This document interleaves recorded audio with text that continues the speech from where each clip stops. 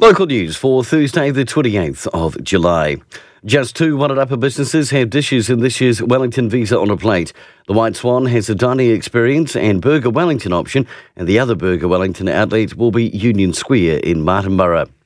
The nomination period for the local body elections has just over 2 weeks to go.